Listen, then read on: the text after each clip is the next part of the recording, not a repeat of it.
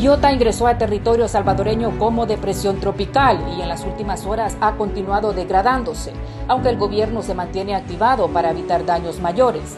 El presidente Nayib Bukele expresó: nuestros suelos continúan saturados de agua por el transcurso de toda la temporada lluviosa, sumado a las recientes afectaciones por ETA, más los días que lleva Iota.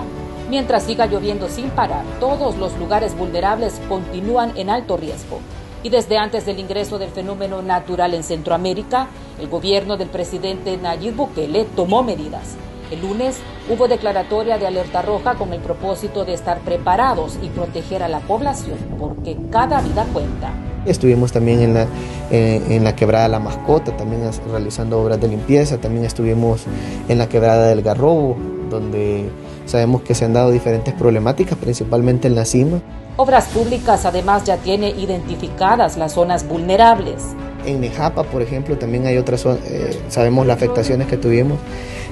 La carretera de los Chorros sí, es altamente vulnerable, pero nosotros estamos monitoreando principalmente cerca de 1.6 kilómetros, que es la zona de riesgo. El titular del Ministerio de Obras Públicas, Romeo Rodríguez, ha explicado que trabajan en 3 ejes: prevención, actuación y reconstrucción.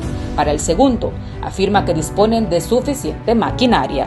Hemos puesto a disposición cerca de 1.094 maquinarias y medios de transporte para poder realizar diferentes actividades, y son 3 actividades principalmente.